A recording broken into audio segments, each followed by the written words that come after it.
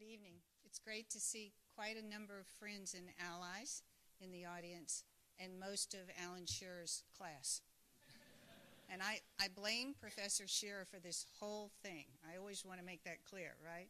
Yes, you were the first one to tell us we should do this. I've never forgotten it.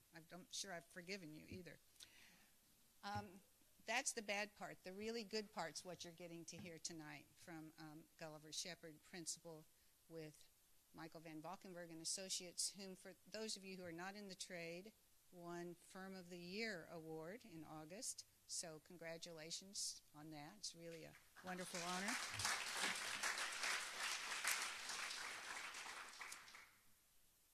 When we first were told by the jury that they had selected Michael Van Valkenburgh, for those of you who don't know, we had a national jury and we had nothing to do with the selection. That was very, very smart of us in this political town.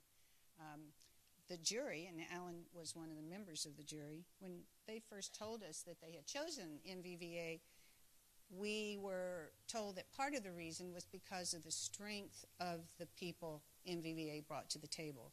So it's no surprise that Gullivar comes with all the things you would expect.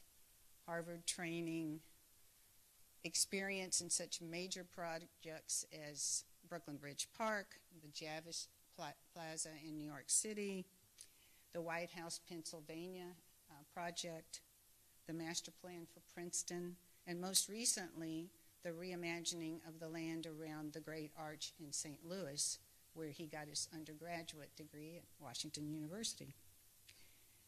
What we didn't expect, and what we really had no right to get, but what we have gotten in Gullivar, is a man with great patience, which God knows you need in this project. Enormous rigor. The rigor, it asserts itself in the most unexpected moments when I think anyone else would have given up. Holding to the quality that we all want and hope that we deserve for this city, but will be remarkable for us when it's finished. I think his tolerance for complexity is just mind-boggling, because our creek, in case you don't know, was a dump for many, many years, and everything that didn't belong in it is in it, and a whole lot of things that should have been in it are not in it. And that makes for a wicked problem, in the words of Professor Shearer. Most of all, I think Gullivar has demonstrated an immense capacity for leadership and a commitment to excellence that never wavers. Personally, I attribute all of these attributes to his mother, of course, right? Just want to say that. Because I know that his mother is a distinguished anthropologist who had the wisdom to take him away to Nepal and Ethiopia and all the places in the world that we should see if we're going to really understand architecture and landscape architecture and landscape. I have to say, though, that I know when you see his presentation, you will agree with me that it's really impossible now to imagine Austin without Gullivar. Thank you. Can you hear me okay? All right, great. Thank you for coming to this event instead of the perfectly posh pink event downstairs. I really appreciate that. It was good to hear Greg talk about the purpose of Imagine Austin, and let me explain what we're hoping to do here. We want to show you not necessarily what we're doing at Waller Creek first, where we want to talk about how our firm tackles jobs that are immensely complex, demanding great deals of patience, and what we've been able to do with them, because I think it's always hard when confronted with a wicked problem or something that it seems insurmountable. How do you actually solve for something that has so many burdens and so many high-minded goals? And in that sort of message, we also, it's been a very important journey, both personally, but also in the last 10, 15 years, what landscape architecture is becoming. It is sort of finding a place in tackling just that. And that's sort of starting to get to the title of talking about landscape as a medium for strategic thinking. And strategic thinking isn't just like some super smart person letting us all know what we should be doing. It's about creative dialogue and how you push each other for more value in decision-making processes. So a little bit about MVVA and our firm. In practice, you don't get a lot of opportunities to self-reflect about what you do. And this was a really important moment for us in the firm. In 2006, we were asked to do an exhibit at the Graduate School of Design at Harvard titled Between Form and Circumstance. And it was about how we think about landscape and how we understand site-based design.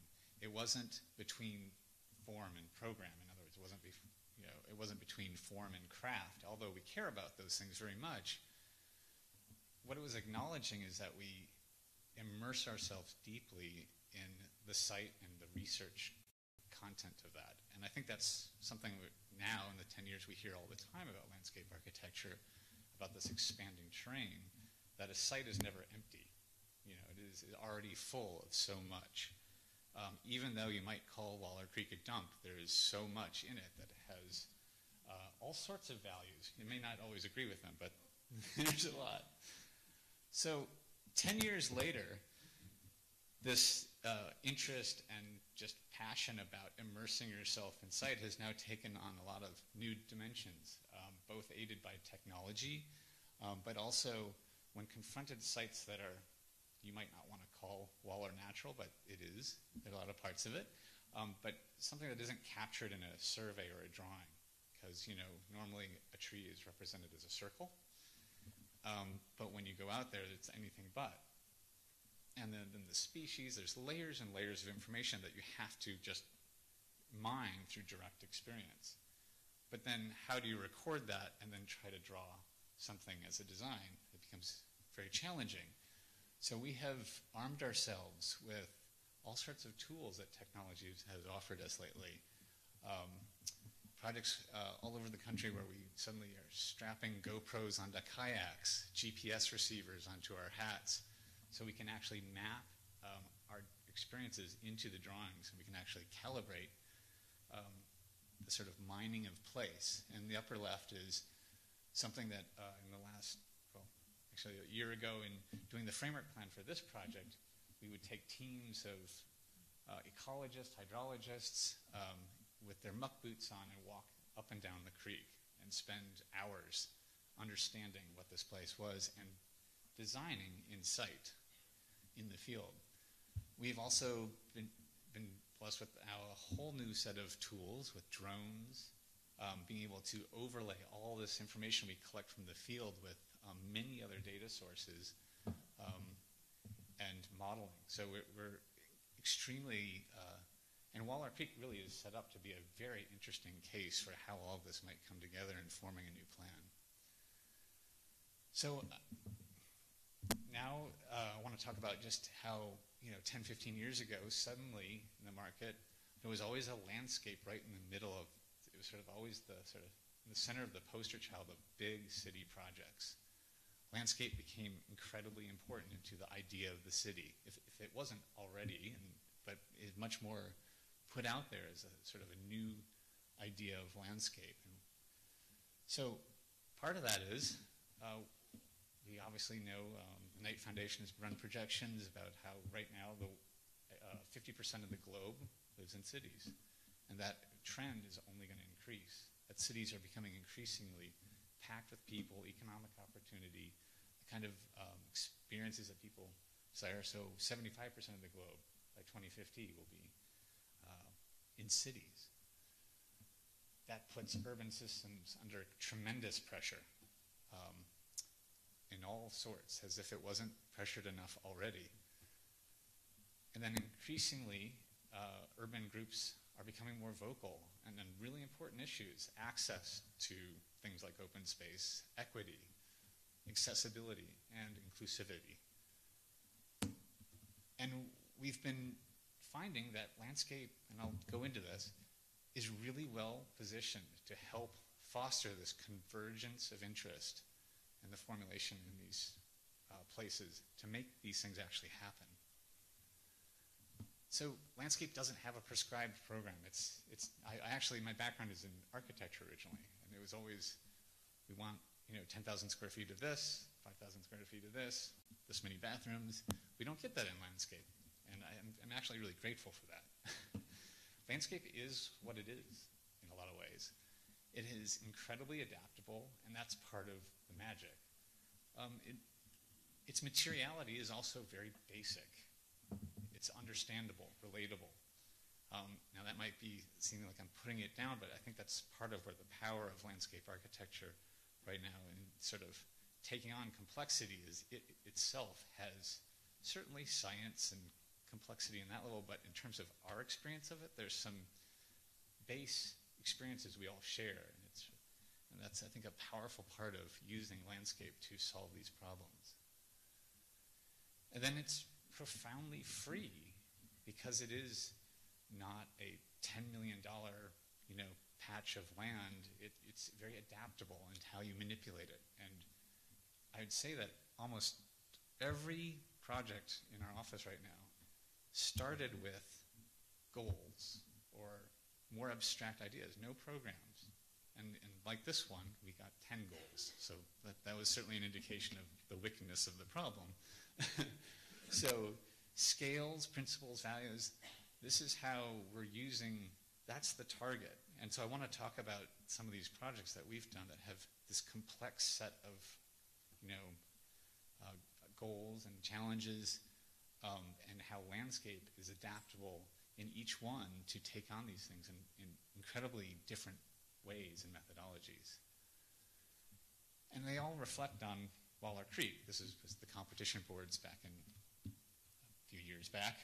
But how we were so excited about Waller Creek in terms of just the inventive potential of what this place could be. Because in a way it was run down.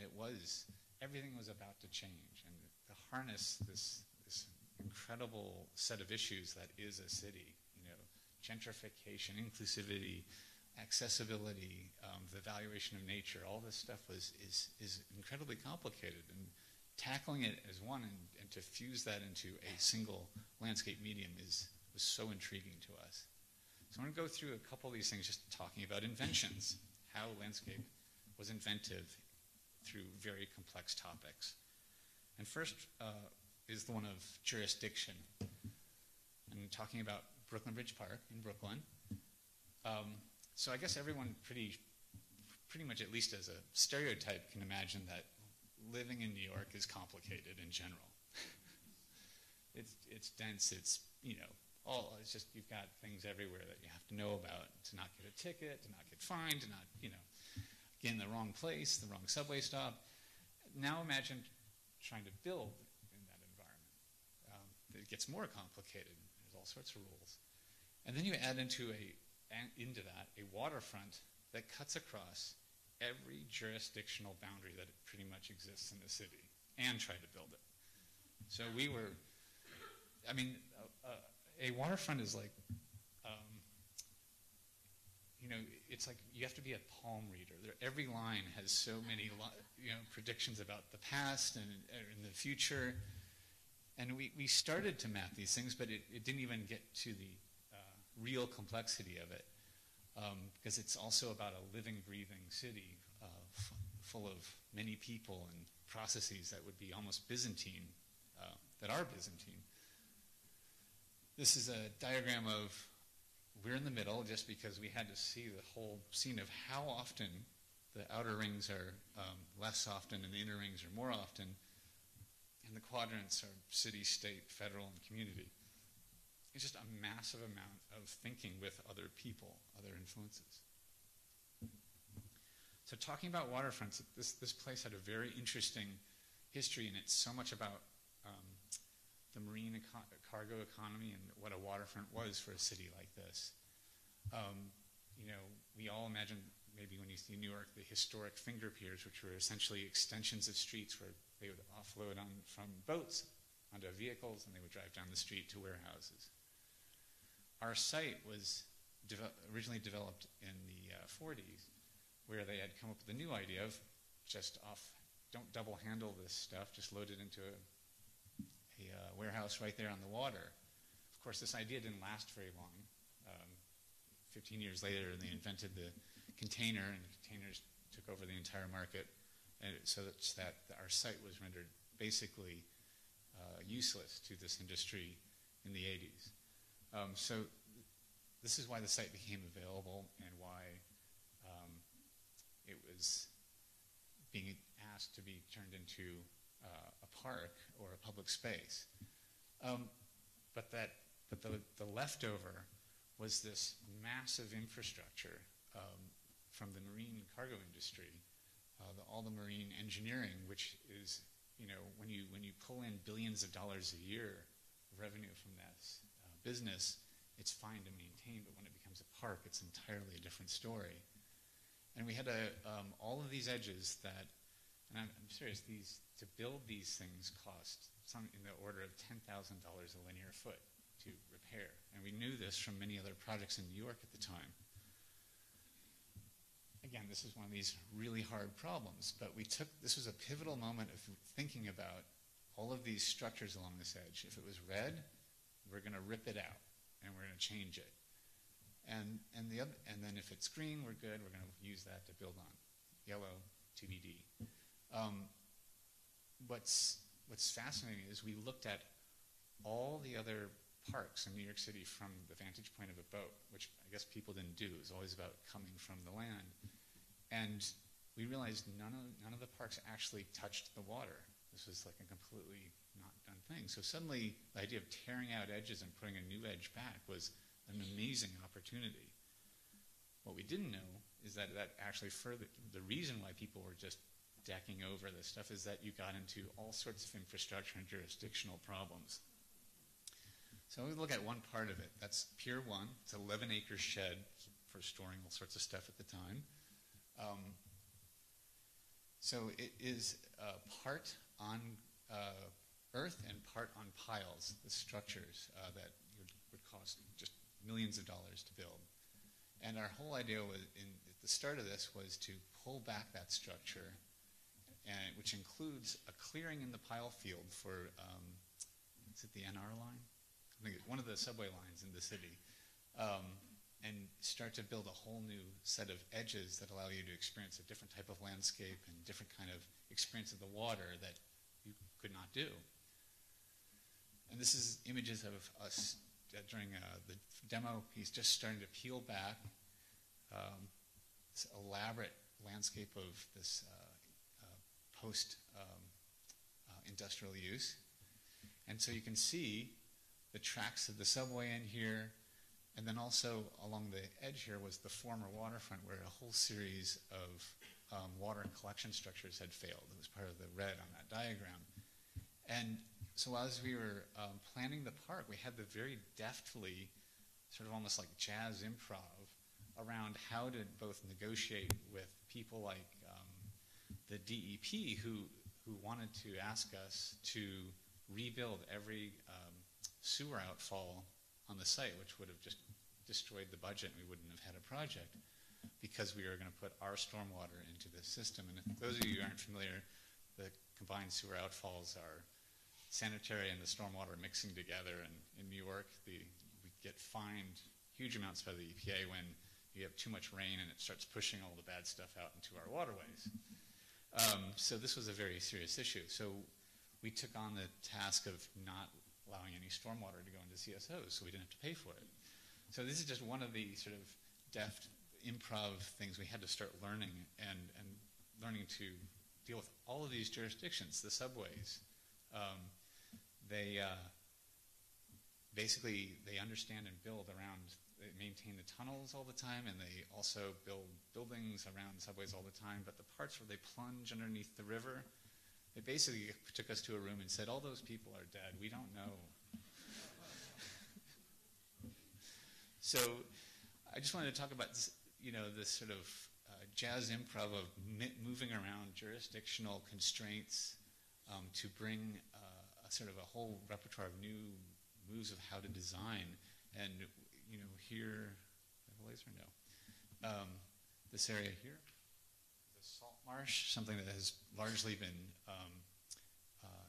eradicated in the New York area. Most cities are located on estuaries where there's an exchange of waters, and these only exist within a certain horizon of these landscapes. So we were able to restore something that was really incredible in terms of the programs in the city. We're trying to find ways to do it, but the wakes from boats don't let you. And then a whole series of freshwater gardens. You see along the main esplanade here, horizontally across the image. Above that is a series of water gardens that you'd cross and interact with that treated all our stormwater, ripped out that expensive structure that we couldn't rebuild, and treated it so we didn't have to spend multiple millions of dollars in rebuilding CSOs. And as a narrative then, the sort of fluvial nature of moving in and out of these water gardens into the park lawns, seeing the Statue of Liberty there on the right being revealed to the bay, finding the salt marsh, which turns out also to have been an amazing buffer for the Superstorm Sandy effects. And the park survived amazingly, more than most of the parks in the city. And going on down the line, making beaches and allowing people to actually get to the water. We're wired to be, curious and react to this. And it was amazing how powerful this idea had been and did not exist, and purely coming out of a dance with jurisdiction. This is another one over a subway tube, a sort of tidal inlet. No one even realized that in New York we have tidal influence until we started to express this, that as the water would go up and down, this boat launch / just sort of folly would fill differently in plan.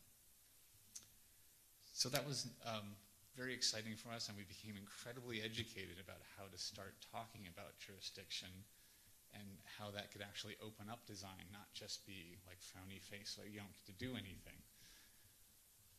So another big, hairy project dealt with the issue of preservation. And this is in St. Louis at the St. Louis Arch. 90 acres of highway, riverfront, and National Historic Landmark landscape.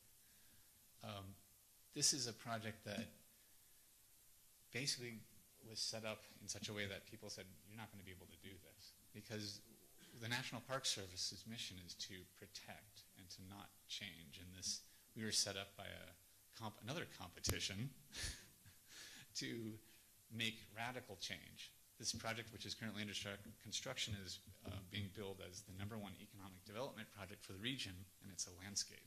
There's no malls, no, some sort of commercial venue. It's purely doing something about what was here, which was a federal island for the National Park Service. I mean, it's very weird to have a federal protected historic landmark national park in a city, because the city has to grow. The city's all about growing, and they were about, we are protecting this. Even though there is no natural resource, there's really just an abstract concept of history that this was marking. It had this line of not changing. And that is defined in the whole history of this thing. It was the arch, designed by Eros Saarinen, is truly an amazing symbol, and it succeeded tremendously in this. It's, as a structural system, it was sort of likened to like landing on the moon. It was such an advanced, interesting way they built this thing. People still talk about it. I was there. And then highways were invented during the process of this project, and it became sort of one of the major leverage points for one of the first highways in the country. But its intent was really to be a living memorial to the idea of westward expansion, and this got lost in the shuffle. And this is really what this project was about. And this may be the longest continuously planned and designed project out there. 70 years. And we come in at the end, hopefully to take the credit. So everyone, the images I just showed and what everyone remembers is in that little black part of the bar within that 70 years. The original competition won in 1947. Eero Saarinen never saw the arch built. He died before it was completed, and they fired Dan Kiley, landscape architect. And then in the process, this wave of legislation in this country about historic preservation, environmental protection, building highways, all of this stacked up, and they added a highway to the site on top of federal parkland. So,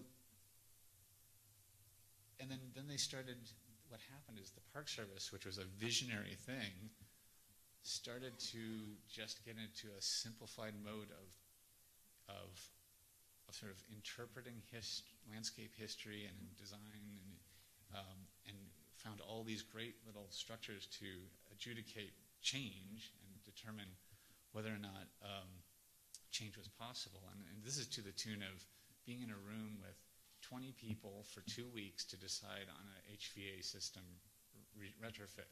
And they're very proud of this.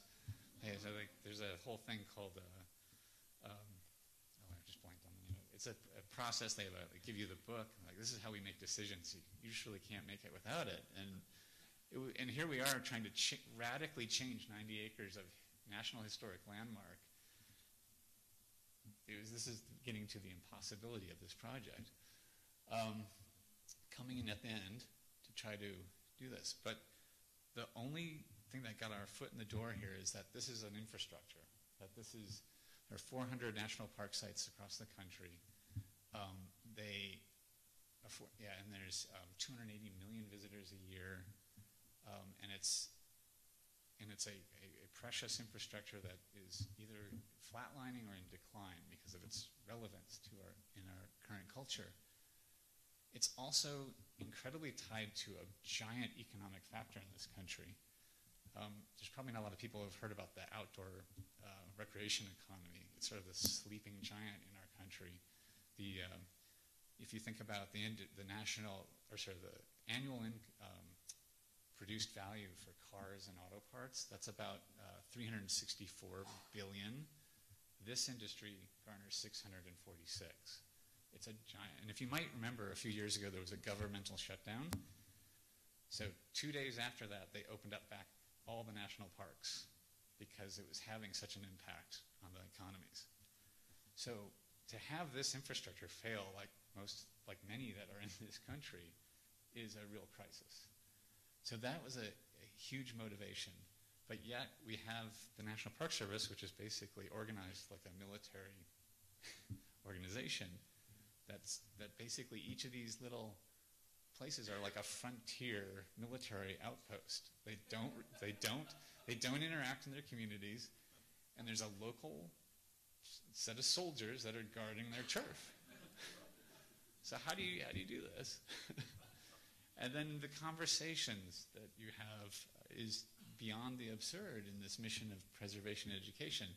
They are often still in the sort of 50s mode of, like, you drag your kids in the car and you go learn, damn it.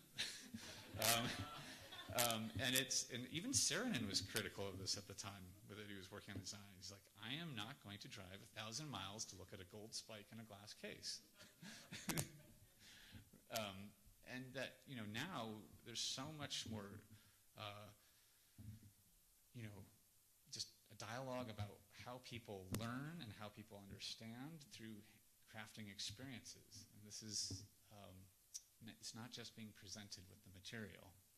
So, okay, how is landscape was strategic in this perspective? I mean, you see a landscape plan and it's what you expect. There's a big green shape in the middle of the city, and yes, we do get to do that, and people are happy with seeing that. But the reality was how we got change to start occurring, and it was leveraging all the externalities. It's literally over 100 small projects that are all towards one purpose, which is to reconnect, this is the name of the project, the City Arch River.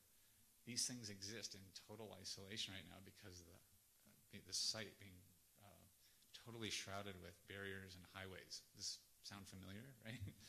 This is a frequent thing. So each of these things we took on in different tactics that could be offered into the Park Service conversation about how to think about change.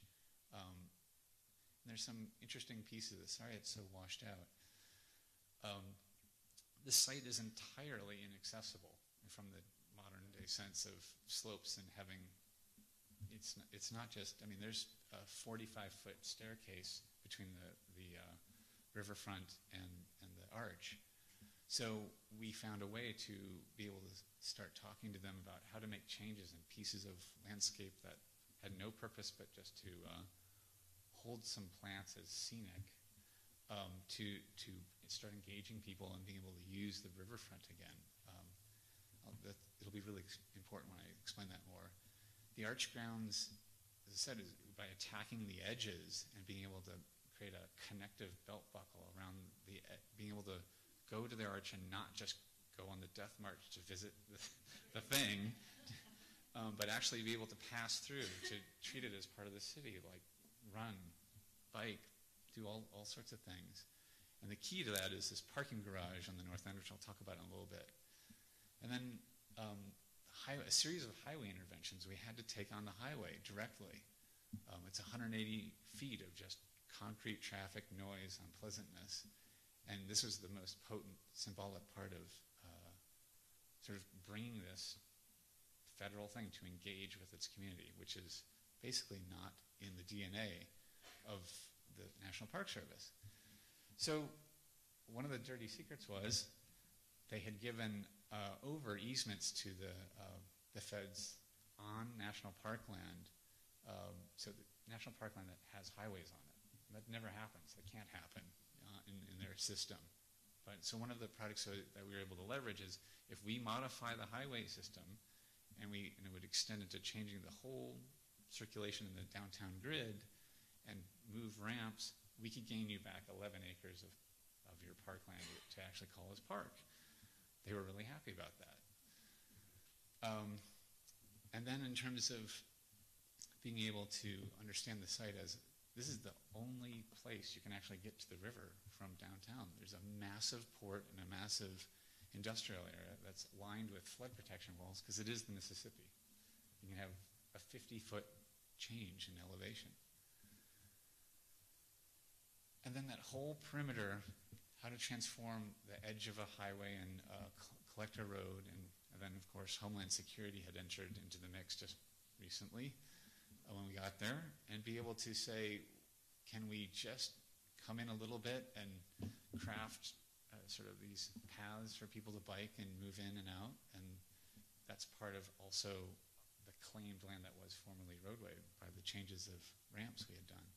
But perhaps the most important and symbolic piece of this was how to connect it to the city. This is really why we moved all the highway ramps, changed traffic in the city to be able to afford something that was envisioned originally by Saranen and Kylie about these alleys that sort of compress and open up as you approach the arch. Now, two of them exist on the long axis of the arch, but the one that has the view through the hoop didn't.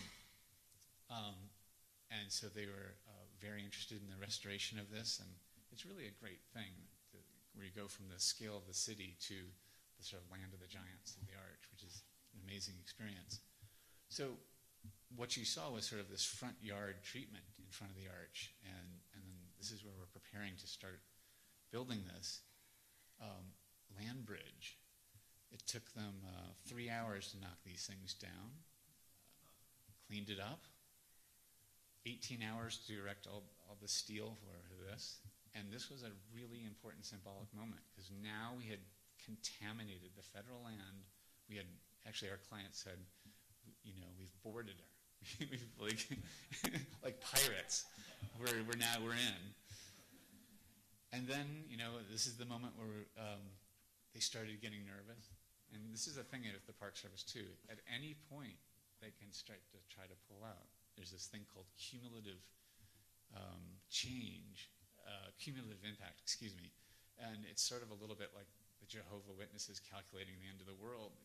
There's no real metric. They just tell you when you've reached it.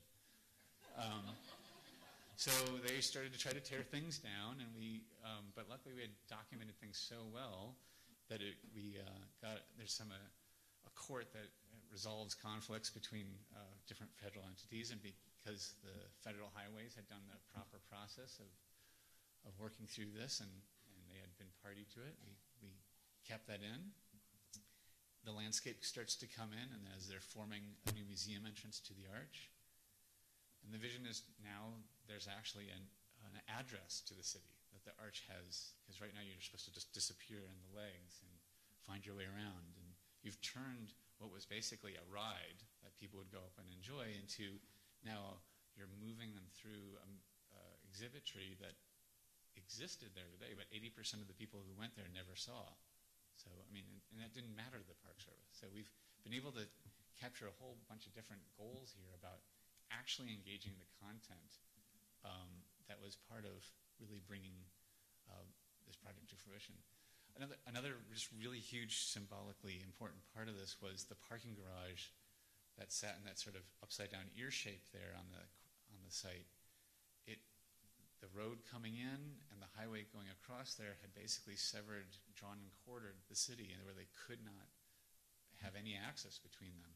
So you had a great thriving commercial area, a sort of divey bar scene in the historic district because no one could ever get there, and then one of the only thriving pieces in downtown St. Louis, an art loft district, Washington Avenue, that landed you right here.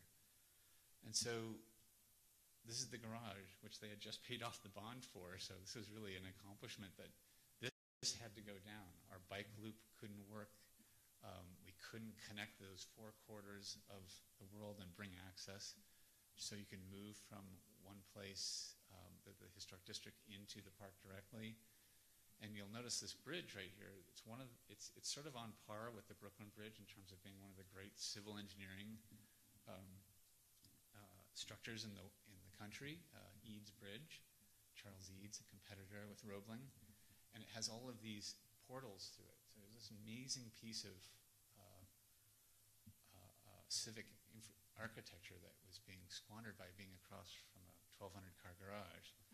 So this was another huge important moment of being able to tear this down, shape the land, and make the only accessible link between the riverfront and the city, and on that important corridor, and start to shape the land and the landscape to being something that it was not just sort of a slave to the message about this, but actually this is the place where you have people living, and we could actually use the park without necessarily going to see the arch.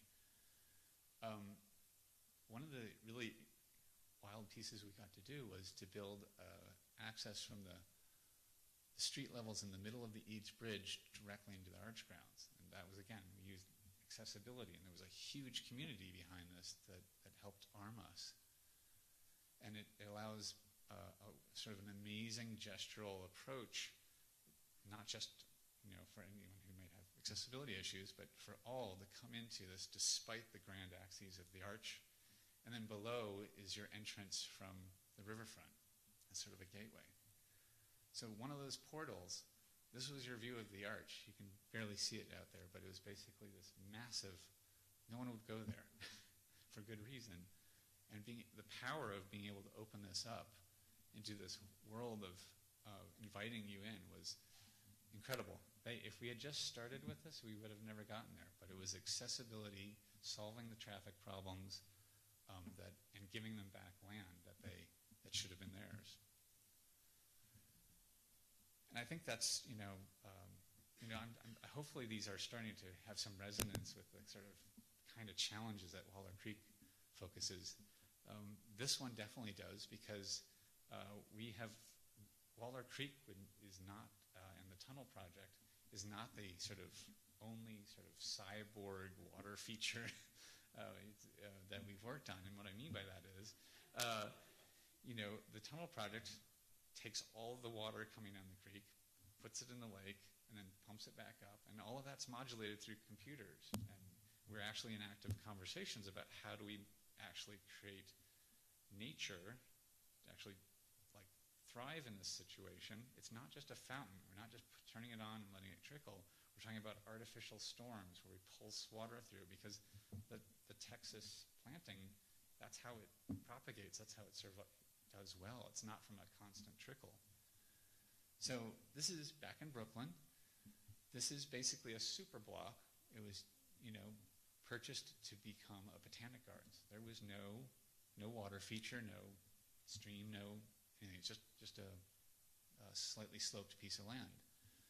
But botanic gardens are all about fantasy, and it's all about creating this sense of, suspended disbelief. And, in the middle of the stream was the Merchild sculpture, and you had the Japanese pond, and a room of trellises, and this great stuff. That was landscape architecture before it was called landscape architecture. But the dirty secret here is that basically they used potable water, dug a hole, filled it up, let it run in a ditch, and put it in another pond at the end that would then overflow into a drain and go into the drainage system for 100 years. So we had this interesting, we brought this up, and it was a little uncomfortable. So we came up with a strategy about, we got to do something about this. This is truly, water resources are, exceptionally important, and they are here. There's an incredible history of manipulating waterways in this state, and the water issues are very tense. So this was the existing watershed. Basically, almost 22 million gallons a year were pushed into this site. And then there was some watershed, and at 27 million gallons were just dumped. And the DEP was not thrilled with that, but there's nothing you can do. It's an important institution. So when we came along to meet with them and say, we're only going to put less than 1 million gallons into this just to help supply and deal with evaporation and things like that. We're going to increase the watershed, so now all of that watershed's not going into your drainage system. And we're only going to let 7 million gallons a year eventually go into the system. Your permits are done. You can do anything. But the key agent here in making this happen is something I've donned the iPond. It is the first pond connected to the internet, a weather station. The way this works, that's a picture of, it's not as, Stephen Jobs didn't design it. So it's connected to a weather station and the weather forecast on the line, and it's tied to the overflow drain. Basically, it can anticipate weather, and it learns over time. And if it's anticipating a storm, it drains the water out into the drain so that when the storm happens, it fills back up and keeps it on site and recirculates it. So it's sort of fascinating how technology is part of the story of actually naturalizing and taking this total artificial waterway and making it more of a real natural system. And for any hydrology geeks out here, the red was the kind of water that systematically they just had to dump into the system, and now it's projected as a reaction to the weather, which makes sense. Literally, this is what it was before, which is like you taking the garden hose in your yard and laying it and turning it on and walking away for several years. This is what you would get. But this is our project now, and this is literally days after it's finishing. It's just the ribbon cutting was, just days ago. And we have all sorts of interesting things about how it comes to the pond, a forebay that filters. It's a walkway, but it filters the sediment so the pond that we are going to be draining into the storm system isn't full of sediments. So this rock embankment actually filters out anything coming from downstream, and that's built so you can see the flow there. It's very turbid and ugly, and it comes out nice and clean. And this is during construction, one of the anticipating the storms where it drained down and then filled back up soon after.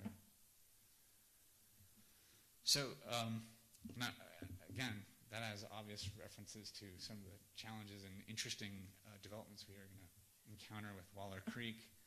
And I hope this is, starting to,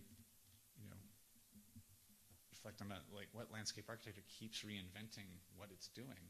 In St. Louis we were transportation engineers. Here we became hydrologists, you know. So now Houston, and this idea of, what was it, planning, invention and planning. You know, maybe, I don't want any planners to get offended here, you can invent too, but Houston is sort of, at least in my opinion, the ultimate sim city. It has got all the parts of a city, but it's full of just completely fragmented spaces and indeterminate space. So, and this tells it all, I think. The things we are looking at. We were hired by it's for a Greenway project where we're basically assessing the entire city in terms of all of these spaces, and starting to look at, oh, it got washed out. Basically a whole series of already funded and sort of initiative as laid out in a geography of the city, and starting to collate them into for this Greenway master plan, into a more coherent set of projects. So if you take all these scraps, all these scatological things, some of which you have funding, and bring them together, because normally that's the way the city's gotten the way it is that all that stuff happens in silos. That the bayou people will pay for their bayou work, and the trails people will pay for their work. So we're being asked to say, what can we sort of gel together of this incredibly complex landscape to not only make more coherent projects, but create incredible impacts to people who live in this environment, where they actually have access to open spaces and public space, or just ways to ride a bike here and there. And so that was this is all of Houston, what we call the constellations, the sort of bundling of just indeterminate spaces and opportunities and little funding sources describes a whole new set of landscapes.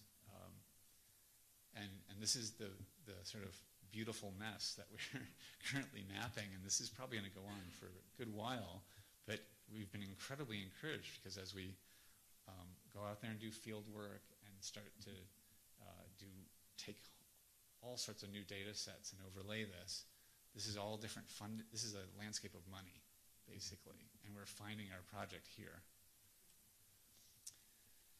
So, all this is in, hindsight's 2020 on these projects. So now that we start to talk about Waller, it's harder, but if I had to give a guess, one of the things when we think about Austin is it's such an incredible, great place to be.